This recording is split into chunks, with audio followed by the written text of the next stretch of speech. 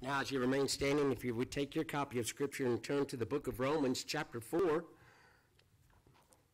Romans chapter 4, verses 13 through 17 will be our text for this morning. I'm reading from the English Standard Version. You can follow on the screen behind me if you so choose. Romans 4, verse 13. For the promise to Abraham and his offspring that he would be heir of the world did not come through the law, but through the righteousness of faith. For if it is the adherents of the law who are to be the heirs, faith is null, and the promise is void. For the law brings wrath, but where there is no law, there is no transgression. That is why it depends on faith, in order that the promise may rest on grace, and be a guarantee to all his offspring, not only to the adherent of the law, but also to the one who shares the faith of Abraham, who is the father of us all. As it is written, I have made you the father of many nations, in the presence of God in whom he believed, who gives life to the dead, and calls into existence the things that do not exist. Let's pray together. Now, our Father, it is our privilege, our joy to be able to come to this text and be able to consider what it says to us. I pray that it would be encouraging and helpful to us. I pray that we're able to focus and put aside all the cares of this life and give attention to your word as you speak to us. In Jesus' name we pray. Amen. Now, I do want to come to our text, but I feel like it's important to take just a few minutes to consider what happened this week in Uvalde, Texas, and I know that you're all aware of it, so we'll not have to rehash all those details and talk about that in particular. But what I wanted to is take the time to speak to it. Because if there's any time that there's a crisis or a need or a situation, the church ought to speak to it. The Bible ought to speak to that. The politicians are speaking to it. The education system is speaking to it. Law enforcement is speaking to it. So let's take a minute and think about it biblically. I'm not taking a lot of time, but I think there's some important things that we need to recognize and see because, as you and I both know, it was a premeditated decision that this young man has made. And so we ask definitely that God would work in the family of that young man to bring any of those who would be in relation to him to a place of salvation. But also we recognize this, that we will always have evil. And we can affirm the evilness, the sin of sinfulness, if you will. We can affirm that that's always going to be true, that our hearts are desperately wicked without Christ. Who can know it, Jeremiah says in chapter 17, verse 9? Who can know the depths of how evil and how grotesque and how deep the wickedness of man can be? And it's just revealed in a situation like this. And so we recognize that there will always be evil, and these kinds of situations will always exist because laws do not change it. When we have a lawless nation, more laws don't make it better. And so laws are not going to change it. The politicians are not going to change it. The education system is not going to change it. And all the blame and the shouting as to who and why this happened, remember that we're going to hear answers from psychology. We're going to hear answers from sociology. We're going to hear answers from the politicians. People are going to say, well, they don't need to have their kids in public school. People are going to say, well, they don't need to have, they need to have more armed teachers in school. Be all that as it is. That's the answer you're going to get. But here's the answer that comes from the Bible, what I just said. We affirm that their sin is great, that man will always sin. And regardless of the laws that are put in place, these kinds of things will happen. These provoked, premeditated kinds of attacks will always happen. It's been throughout history, and it will always be part of history. But here's something that you need to think about. If it weren't for common grace, if it weren't for God's goodness to restrain that evil, we would be seeing that every day. It would be in the headlines every week. The fact that it is occasional makes a huge difference in how we think about it. It causes us to be reminded that the moral restraints that God has given through government, through law, to make sure that man and all of his evil doesn't go beyond a certain place and time is good. We need to be thankful for that. Now, it's still manifested, and those laws and all of those obstacles and all of those guards that we put in place to somehow prevail upon the conscience of man, that's what they are. They're just laws. They're just obstacles, and we recognize that if it weren't for those, it would be much more tragic than what happened this week. But the other thing that we need to recognize, too, is that the cross, or the gospel, is the only remedy to this, isn't it? I mean, if there's anything that we know, more guns or less guns, or more politicians or less politicians, or metal detectors in the school, or arming teachers, those things aren't really the answer. The gospel is the answer. And so what God has called us to is to be faithful to preach the gospel. What God has called us to is to make sure that we boldly and proudly, unashamedly, as Paul says in Romans chapter 1, verses 16 and 17, unashamedly preach the gospel. And recognize that only by changing the hearts of men will things like this become less and less. And certainly, we need to grieve with those who grieve. We need to recognize that there are families this Sunday morning that are waking up, and their life will never be the same, will it? It'll never be the same. And we grieve with them. Breaks our heart that sin would be so evil, and yet we know that it is. And so, look, it ought not to shock us. It ought not to shock us, because evil is so intent to destroy and kill and take advantage. And certainly we see that in this situation.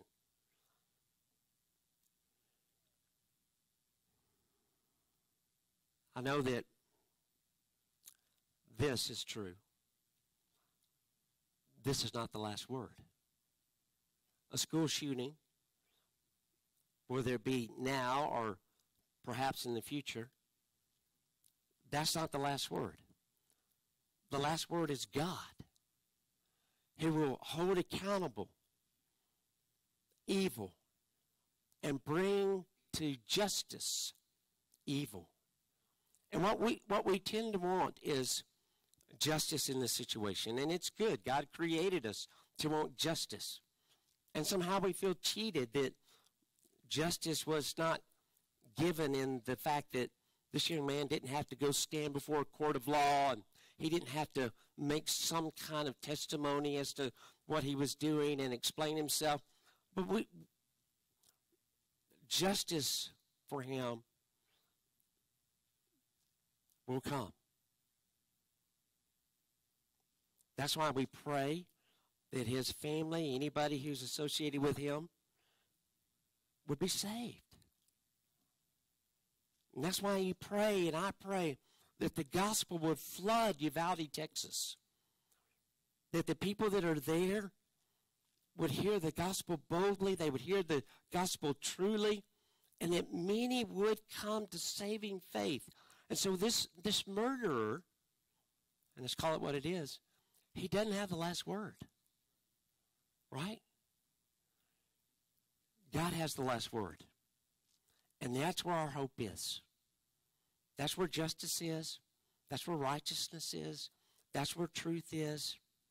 And so of all the things that you're going to be hearing about and the news reports and all the sociological explanations and societal explanations and the solutions that they offer, every time you hear that, remember that the gospel is the answer, right?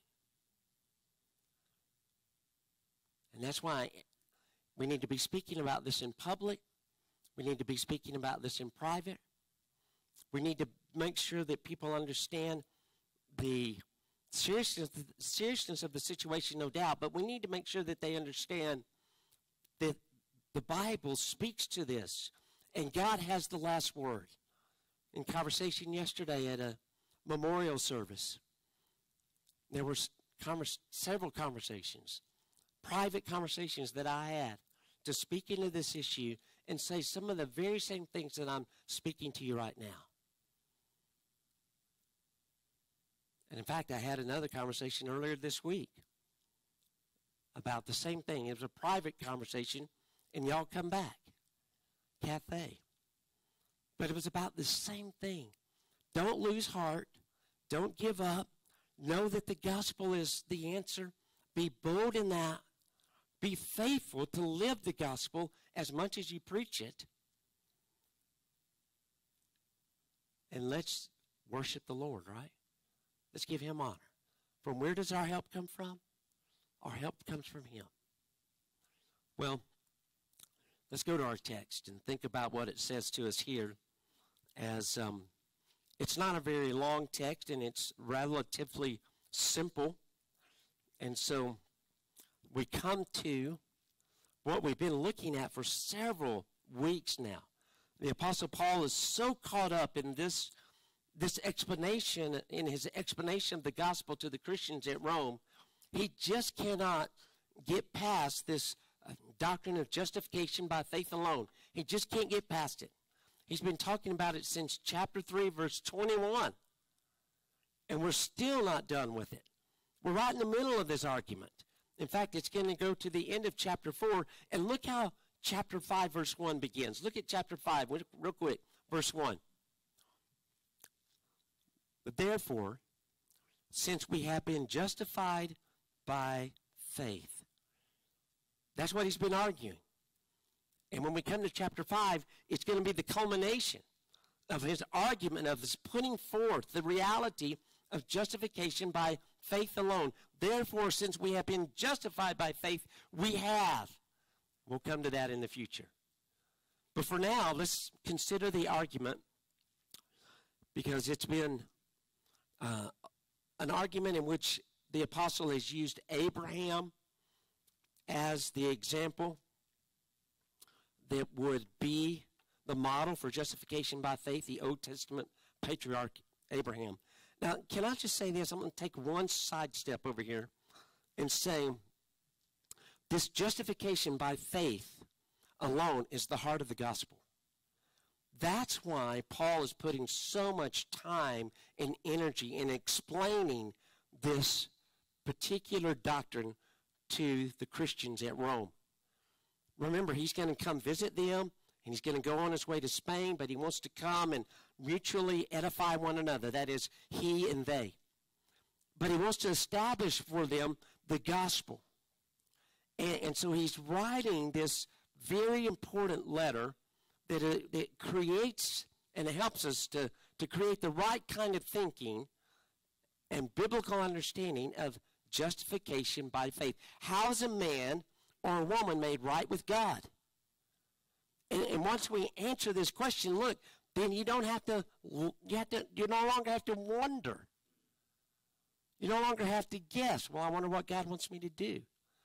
Well, I wonder what things I can do to make God love me more.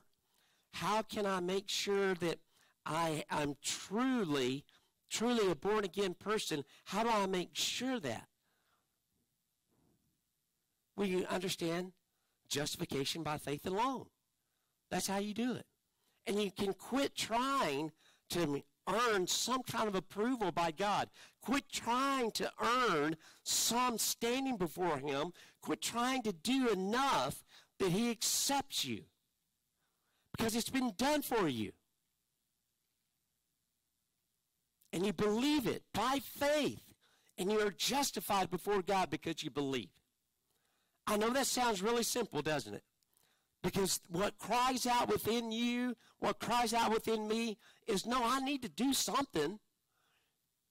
I mean, God's not just going to take me just because I believe. But that's what the Bible teaches. That's why Paul is so adamant in this argument. That's why he lays before us Abraham as an example. Because that is how God accepts you. That is how you are justified, made right with him. That is how you are saved, by belief, by faith. Because if it was by works, we couldn't do enough. Every day would be a grind, trying to figure out what I need to do today so that God would accept me. And the truth of the matter is, God's already accepted the works of one who did them for you. Jesus Christ, the Son of God, came and fulfilled the demands of the law that God expects everyone to be perfect, everyone to be perfectly righteous before him. Couldn't do it, can't do it, won't do it, but Jesus did.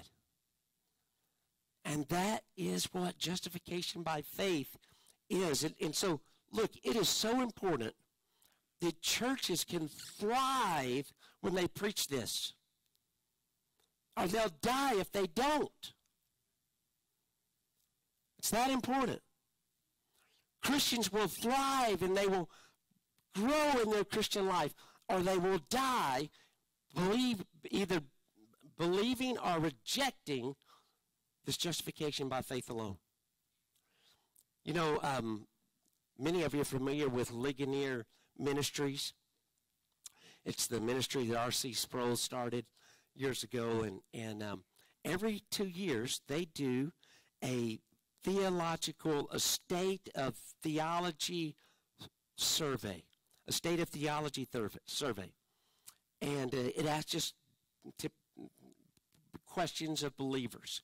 So the survey is done for believers, not outside of the church.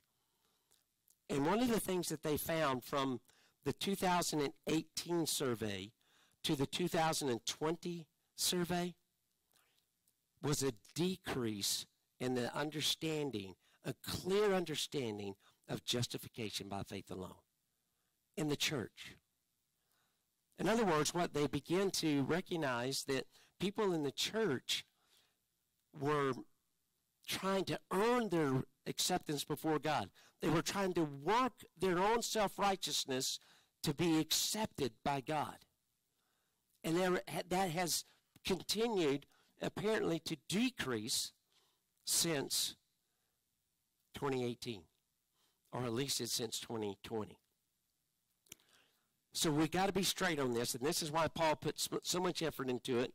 Now, we're not going to be able to finish all the chapter, obviously. That's why I broke it down in this smaller text for you. And so let's look at it quickly, see what Paul teaches us here. Verse 13, for the promise to Abraham and his offspring that he would be heir of the world, look at this, did not come through the law. Now, this is the first thing that is established here by Paul, in that he tells us what he's told us so far. Let me just say it this way. What he's told us about so far in chapter 4 is justification before God by faith is not by works. That's verses 1 through 8 of chapter 4. It's not by works. And then people are justified before God by faith alone and not by circumcision. This is verses 9, 10, 11, and 12 of chapter 4. It's not by works. It's not by circumcision. Now in these verses, verses 13 through 25, he's going to say that people are not justified by the law. So it's not by works, your good deeds, your self-righteous efforts, your religious duties. It's not by rituals, religious rituals like circumcision, baptism. It's not that you're justified before God, and now it's not by law that you're justified before God. That's what he says there in verse 13, right? He says, look, the promise that Abraham received, that he would be the heir of the world, did not come through the law, but through the righteousness of faith. It didn't come through the law. It came through the fact that Abraham believed God's word, and because he believed God's word, he was counted, he was reckoned, he was credited as righteous. Now contrast that to Adam in the garden, who did not believe God's word and plunged all of humanity into this condemnation of sin, unrighteousness. And so now that's how we are conceived, and that's how we're birthed as sinners, condemned. That's why the new birth is so necessary. So the promise. What are we looking at here in verse 13 when it says, for the promise to Abraham and his offspring, they would be heir of the world? Where is that in Scripture? Because I promise you, you won't find that promise word for word. But I will show you this. If you will, go back to Genesis, keep your place in Romans, and we'll come back to that in just a moment. And I want you to go to Genesis. I'm all over the place. I want to go to Galatians. I want to be in Genesis. I got some things I want to say in 2 Peter, and it's 11:30.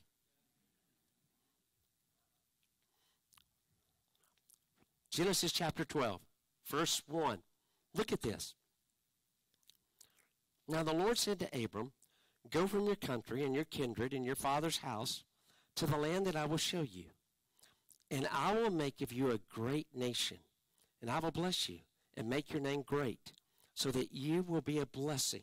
I will bless those who bless you, and him who dishonors you I will curse. And in you all the families of the earth shall be blessed. Now think about this. Think about it. Abraham is a pagan.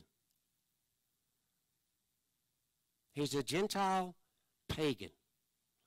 There's no law that he's abiding by. There's no circumcision that he has experienced.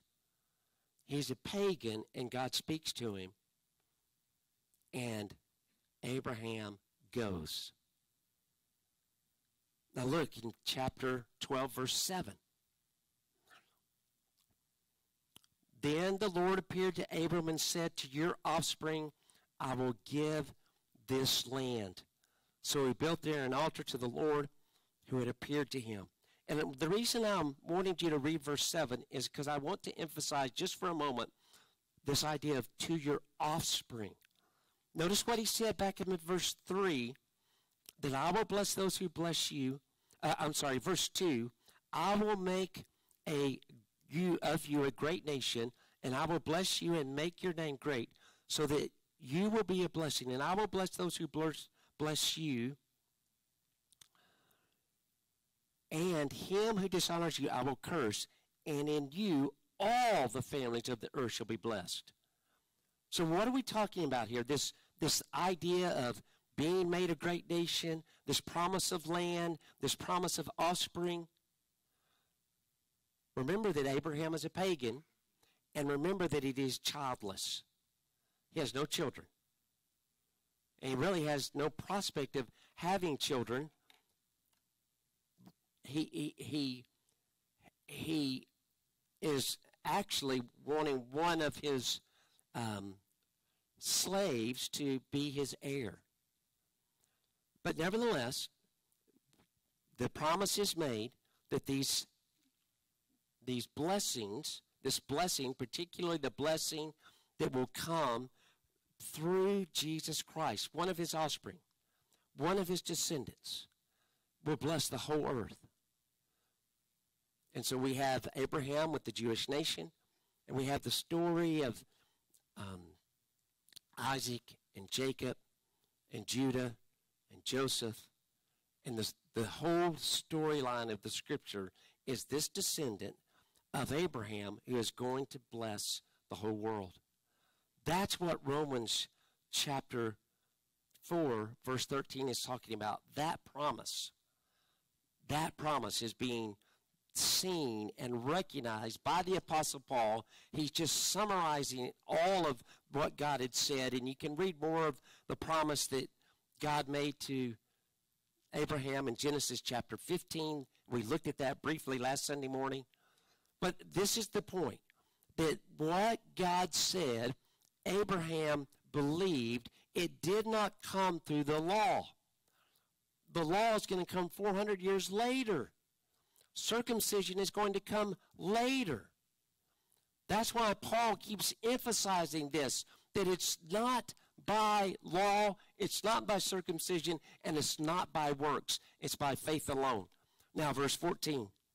For he explains. He explains now, if it were of law, if it is the adherents of the law who are to be the heirs, if it's the heirs who obey and abide by the law, then what? Number one, faith is null. It's canceled out. Faith has no place, no part. And two, the promise is void.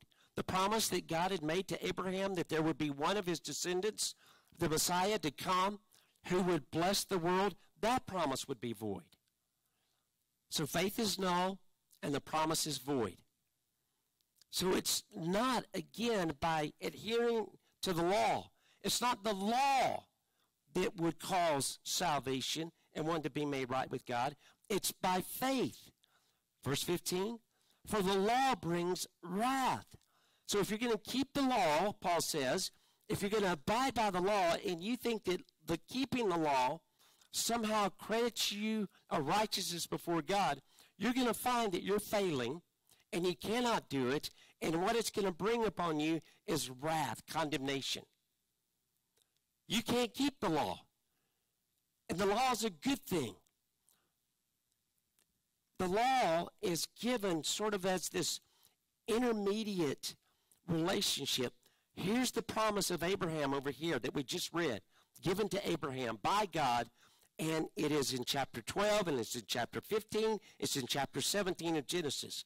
And then what happens? God gives the law. The law is a tutor, it's a guide, so that you might know that you cannot be saved by it. All that it will do is condemn you. It gives you no hope. You have no salvation in the law. And the keeping of it will gain you nothing but condemnation. That's what he's saying here. So if we don't have faith, then we have the law. And if we have the law, then we're going to have wrath. But where there is no law, there is no transgression. In other words, the law is important. It's holy, just, righteous, good. The law has a purpose. And you will be condemned if you do not keep the law. But it's by faith that one is made righteous. Verse 16, that is why it depends on faith. In order that the promise may rest on grace. This is the heart of it, y'all. This is the heart of the text. This is the heart of everything that Paul is saying. That you would be saved by faith, and it is grace. You are saved by grace alone, through faith alone, in Christ alone. So the reason that we can know that it's not by law, and it's not by circumcision, and it's not by works, is so that grace can be expanded, so that grace can be recognized. That's why we can come to this table with joy. That's why we can come to this worship time, this gathering of the church, with joy and with anticipation, because grace, by grace you are saved, right? And so it is by faith, by grace through faith in Christ. And notice that it says not only to the adherent of the law, but even if the one who is adhering to the law would believe by faith, but also to the one who shares the faith of Abraham. So the grace is guaranteed to all those who believe by faith. They follow Abraham's example. He's the father of us all who believe by faith. Verse 17, as it is written, I have made you the father of many nations. That is what God said to Abraham. And it was said, of course, in God's presence. And notice what it does. It glorifies who God is. He believed God, who gives life to the dead and calls into existence the things that do not exist. So Abraham believed God's word. And that's really the key, isn't it? Because remember, I've told you this several times, and it's worth repeating.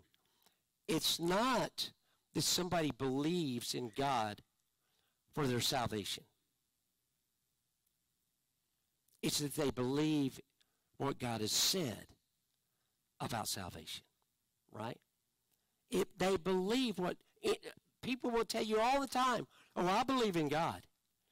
But what we want to know is, do they believe in what God has said, that they are condemned and they will die and go to hell unless they believe by faith in Jesus Christ? Will you believe?